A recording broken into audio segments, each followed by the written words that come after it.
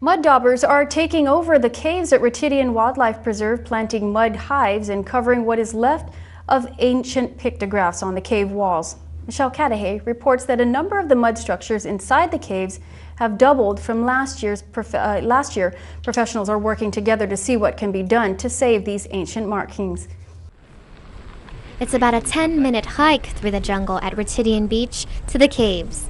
Inside, pictographs tell stories of ancient Chamorros dating back to the Latte period. Rudolph Villaverde is concerned about the future of these precious markings. He works on computer networks for the University of Guam, and in 2000, he used his training in code deciphering and astronomy and navigation to decode these ancient markings. It tells a narrative of the identity of the Chamorro people. And we have already lost so much in the past that we cannot afford to lose any more. Villaverde says it's important to get other agencies involved to help preserve the pictographs. The treasure is really the knowledge to pass down to the generations of children.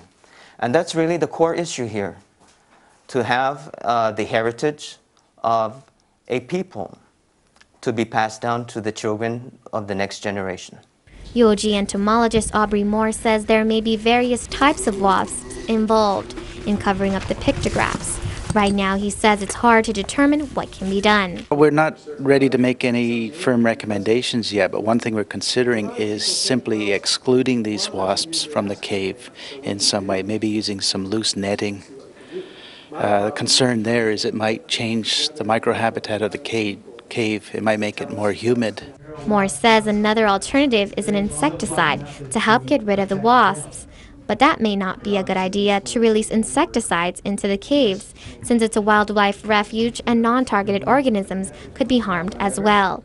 Meanwhile, Ritidian Wildlife Refuge Manager Chris Bandy says it's all about working together. Now we're all here trying to figure out or to start look at what is the problem, why is this cave attractive to them, what effect are they really having, and how can we prevent more damage from occurring.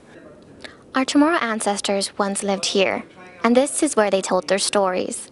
It is important that we preserve what we have left to share with the next generation. In Ritidian, I'm Michelle Cadahay, Pacific News Center.